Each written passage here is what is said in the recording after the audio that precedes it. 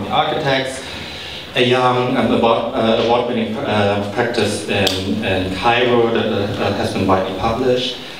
And I think you've recently completed the Delphina Foundation here in London, right, with Octopus, or Octopi, yeah. I think, Studio Octopi, sorry. And besides her practice, she's also a visiting professor at Columbia, and you were just announced as the Roulette Scholar for the next year in Harvard. Yeah. Well, please welcome Shahira. Thank you, Sam.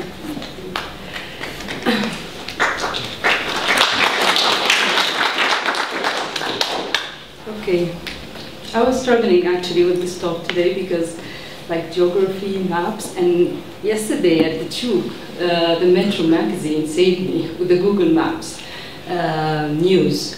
They announced yesterday that they will be mapping or releasing all their information until 2007.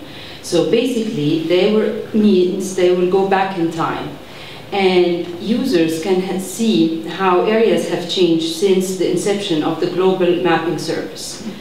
So I was wondering if this can be looked at as if it's an archaeology of the very recent past. Can this tell us or form an assembling for what is coming on in the future? And I was thinking that especially how built environments and are composite of assemblings of structures, spaces, infrastructures, services, technology with a certain capacity to act and interact with their surroundings. And how these structures can not only frame events, but also like structure events.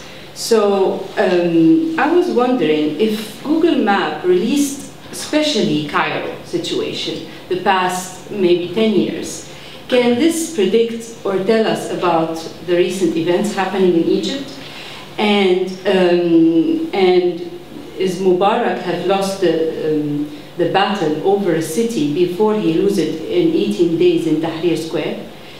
And I think especially in Cairo, what was happening in the past 30 years, and especially in the 10 years, a huge growth of construction around the city, peripheries.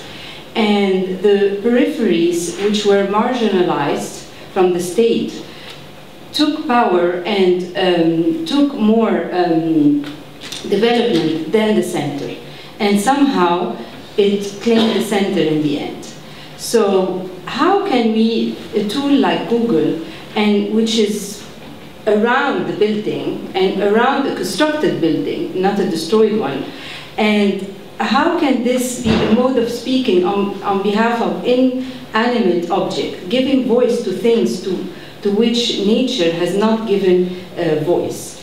And can this be like, you know, for example, these are works from MIT, giving different forms of activities happening, whether it is, some of them are deciphering images of tourists in parts of Manhattan to try to know how things happen. And I was wondering if this Google Map thing or new can be helpful into the future.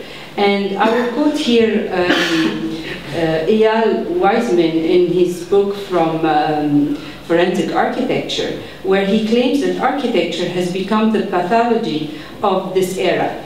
But in his book, he was looking into the destroyed architecture, or more the destroyed buildings. And I was here arguing, if we look at the amount of constructions and where they're happening and why they're happening in these types of places, and how can this tell us about the shift in power. Sorry, I lost the slide.